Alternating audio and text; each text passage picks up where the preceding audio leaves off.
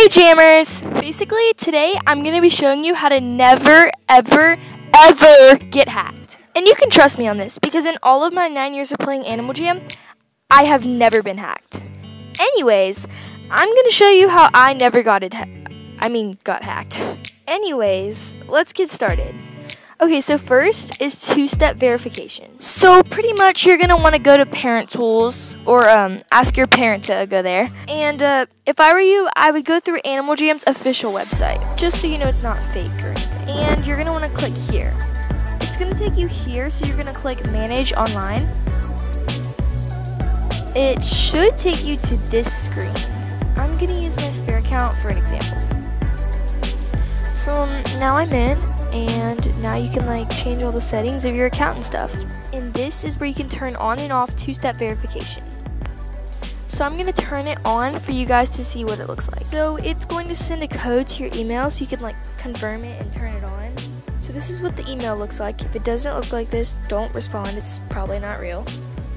And don't share this code with anyone unless you want to get hacked. And if it's right, then you should get this little green check thing. Okay, good. That means you're doing it right. Now, every time you log in, you have to put in this code thing. And yeah, I know it's annoying, but trust me, you'll need it. And after you put it in, it'll just log you in. Yeah, so that's pretty much how two-step verification works. Number 2 is login history. Another cool thing you can see in the Parent Tools is login history. It tells you exactly what time, when, and how long you logged in for. Number 3 is creating a super strong password. Okay, so back to Parent Tools, you're going to want to click Player Password Reset. This is going to send an email to you, just like the two-step thingy. And if you get this little check, that means it sent it to you. This is the email asking for a password reset. So you're going to click the link, and it's going to take you here. To show you how easy it is for a computer to crack your password, I'm going to use this website. So if we type in a password, I'm going to do Bandits Animal Jam 2023%. Yeah, that's a good password. It has caps, numbers, and it has special characters. No one's going to guess that. But obviously don't use this exact one because it's just an example. Let's see what happens if I make my password password. Yeah, don't do that as your password. And don't do a bunch of numbers either because that's too easy to crack. So when creating a new password, make sure it's something unique and special to you, with numbers and a special character, but mix it up and write it down so you don't forget. And now create your new password. And now your password is updated. And no one can change your password unless they know your Parent Tools login. Number 4, hacking videos and websites. Whatever you do, don't click random links, random videos, you never know. A while back, there was a big thing where people would fake Animal Jam's email and hack people. Don't fall for these videos. Animal Jam's only email is on their official website and in the help center.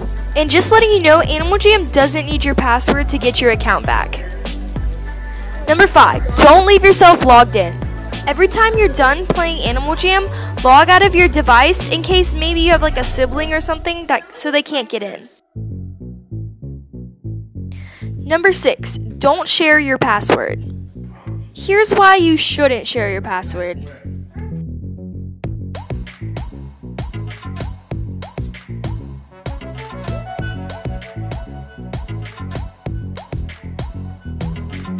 Her password is probably her dog's name.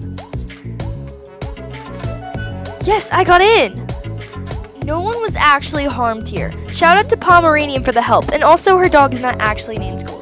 Lastly, I'm talking to you jammers who want to hack. If you're planning on hacking, let me just tell you this. I was curious, and hacking is actually kind of illegal. Last time the FBI was involved during a huge data breach during 2020. The data breach is where millions of jammers lost their accounts due to hackers.